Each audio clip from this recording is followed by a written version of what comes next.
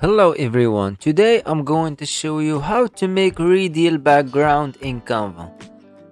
After opening new project, just click on the background, go to background color, scroll down to gradients and choose any style you want. Let's choose this one.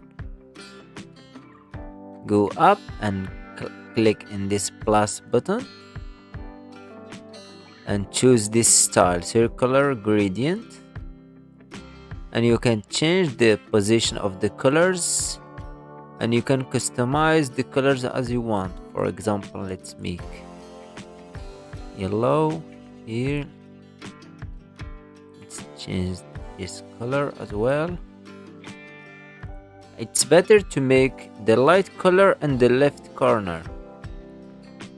I hope you like this tutorial. Subscribe to the channel to learn more about Canva.